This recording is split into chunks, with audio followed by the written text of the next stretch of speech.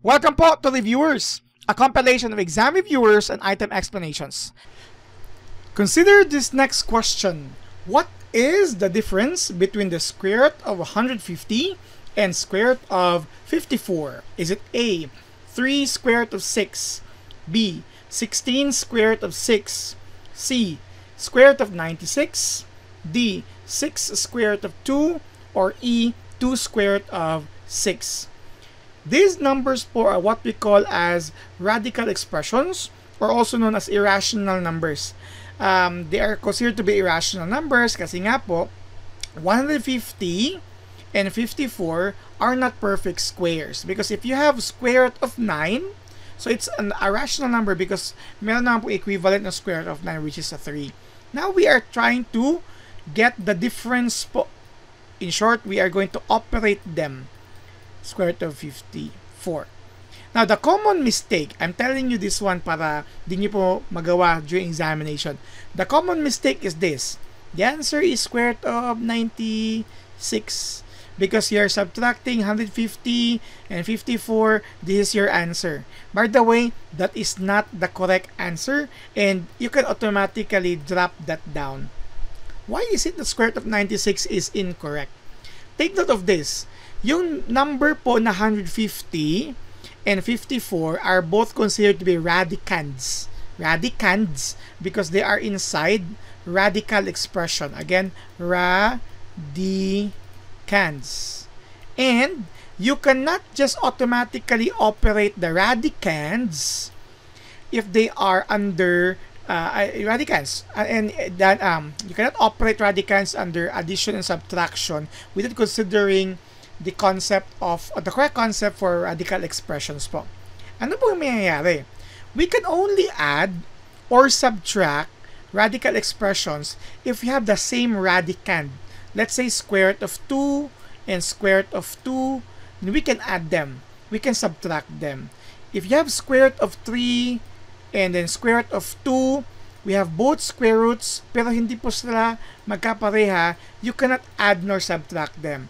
If you have square root of 2 and cube root of 2, our radicands are the same, but we have different root signs. We call this index. This is actually 2 here and 3.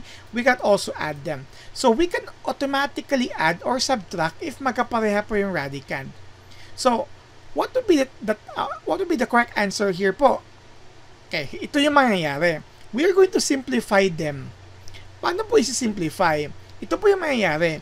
Yes, 150 po and 54 are not perfect square. Pero, pwede po siyang i-factor. Makakahanap po tayo ng factor dito na perfect square. I'm talking about, for 150, pwede po siya 25 times 6. Right? Okay. Kasi nga po, 25 times 6 is 150. And one of the numbers is a perfect square. Now, you can also try 4, but I don't think if this is divisible by 4. But you can try to use other factors po. But here, it's enough for us to use 25. Okay? Now, your 54 po, pwede po siyang 9 times 6. Di ba po? 9 times 6 is 54. And 9 is a perfect square. After this po, after we were able to factor them, this time, we can take this out. We can take this out as well. Now, that's the shortcut. But, this is the rule here po. The rule for radicals. If meron po kanyong ganyan, they're under multiplication, you can separate them. Square root of 25 times square root of 6 is the multiplication law for radicals. But, and then we can have here, square root of 25 is 5, square root of 6. Pwede po yan. But basically, shortcut, pwede po ilabas yan. Square root of 25 is 5. And since square root of 6 is not a perfect square, or 6 rather, hindi po siya perfect square, maiiwan po siya sa loob. Siya na po yung bagong radicand. Now, instead of 150, 6 na po yung bagong radicand natin. Now, let's look at the second. Yung 9, pag ilabas po yan, square root of 9, that's actually 3. And naiwan pa rin po yung 6. Yan.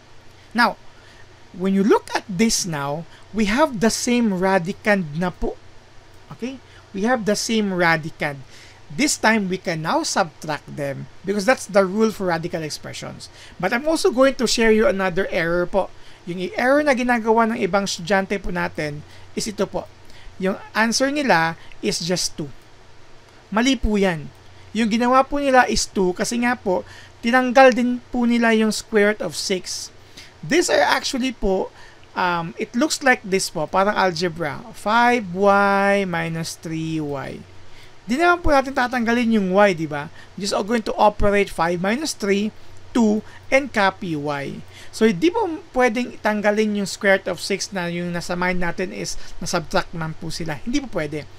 Ang gagawin po dito, once we have the same radicand, 5 minus 3, that's 2. And similar to this, copy square root of 6. In short, the answer is 2 square root of 6, and that is actually letter, sorry, not eraser, highlighter. I need highlighter. Letter E.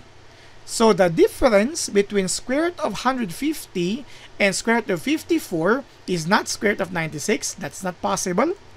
Okay? Make sure you have the same radicand by doing this process.